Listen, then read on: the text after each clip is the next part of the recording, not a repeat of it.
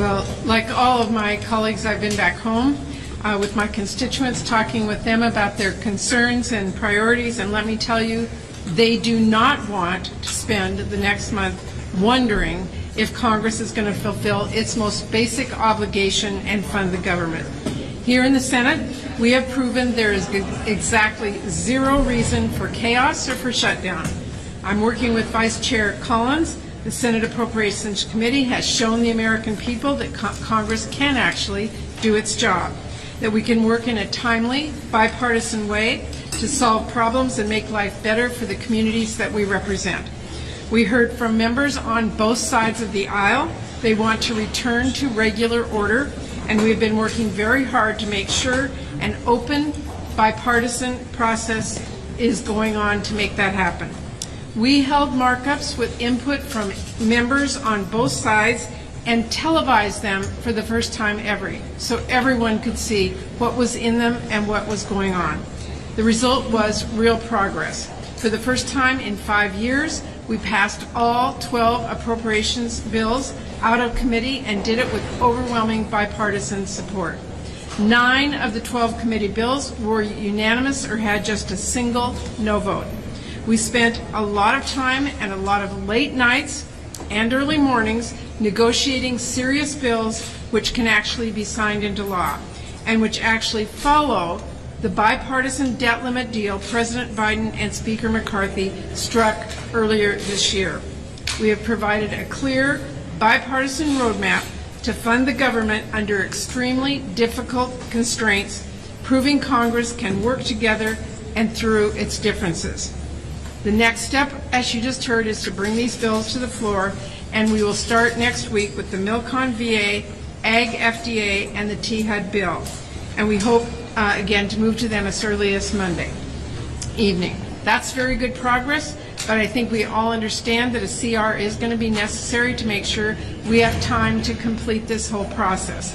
And that supplemental funding, like President Biden has requested, is absolutely necessary to support our Ukrainian allies, provide relief for the truly heartbreaking disasters we have seen around the country, and stop the flow of fentanyl and more. And let me be clear, we can and should meet the President's full supplemental funding request. There are too many urgent priorities that we cannot afford to shortchange, everything from delivering the disaster relief communities desperately need to recover, to paying our wildland firefighters and continuing to have our Ukrainian allies back. Greetings, friends. Action is being taken right now. More checks are being sent out this week thanks to recently passed legislation. But some Democrats are debating whether the next round of relief payments should go out to a more targeted group of Americans. This may mean only low-income households will receive more relief. My dearest friends, please do me a big favor and watch until the end of this video.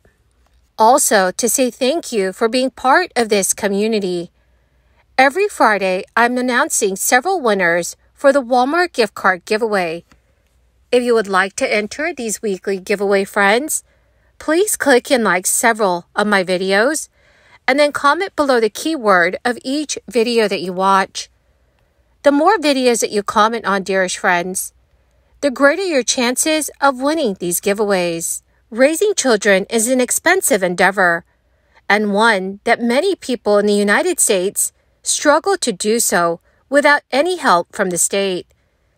The main way in which you can receive help with raising children from a financial perspective is a child tax credit, which can change year on year.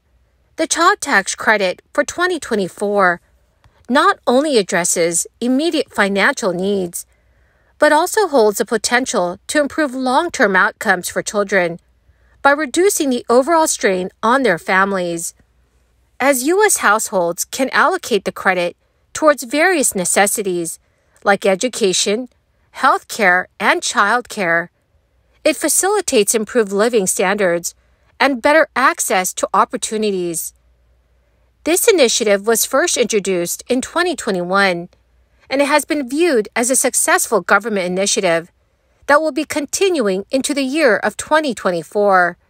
U.S. Senator Tina Smith, a Democrat from Minnesota, applauded her home state in its move to provide nearly $2,000 as child tax credits for each qualified dependent, which she said will reduce poverty. In May of this year, Governor Tim Walz signed into law the legislation that will grant up to $1,750 worth of tax credit per child for lower-income families. Households that file taxes jointly and earn less than $35,000 per year will qualify. Others with children who earn less than $29,500 will also be eligible for this rebate. The policy could cut childhood poverty by 33%. It will be some time before the policy's full effect could be measured. Minnesota became the latest state in the country to either introduce a child tax credit or expand existing programs during the 2023 legislative season. There are now at least 14 states that have adopted similar policies. Researchers have argued that the policies helped reduce poverty among children by historic levels. In 2021 alone, childhood poverty fell by 46% to 5.2%, from 9.7% the previous year. In 2021 alone, childhood poverty fell by 46% to 5.2%, but sadly, there is evidence that it ticked up in 2022. 10 electric or plug-in hybrid vehicles will be eligible for a $7,500 U.S. tax credit, while another 7 could get $3,750 under new federal rules that will go into effect this year.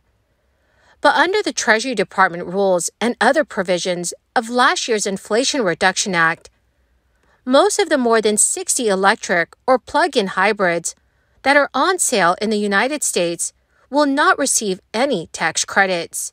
That could slow acceptance of electric vehicles and could delay reaching President Biden's ambitious goal that half of new passenger vehicles sold in the United States run on electricity by the year 2030.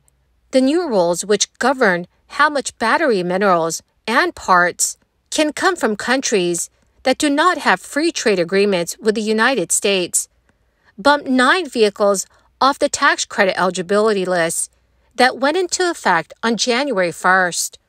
To be eligible, electric vehicles or plug-ins have to be manufactured in North America. SUVs, trucks, and vans cannot have a sticker price greater than $80,000, while cars cannot have a sticker price for more than $55,000. There are also income limits for buyers. The reduction in eligible electric vehicles could also conflict with the administration's proposed strict new automobile pollution limits that were announced last week. The new standards would require up to 2/3 of new vehicles sold in the United States to be electric by the year 2032. That is nearly a 10-fold increase over current electric vehicle sales. Many of the vehicles that are not eligible for the credit are made outside of North America. Some auto industry analysts say that while $7,500 would be enough to entice people away from regular vehicles, a $3,750 tax credit might not be sufficient to offset the average U.S. new electric vehicle price. Well, my beautiful and amazing friends, thank you very much for joining me here and for being part of this community. To say thank you and to show my appreciation, every Friday I'll be announcing winners for the Walmart gift card giveaway. If you would like to enter these weekly giveaway, friends, please click and like several of my videos and then comment below the keyword of each video that you watch. The more videos that you comment on, dearest friends, the greater your chances of winning the giveaways. Thank you and have a wonderful and very blessed week.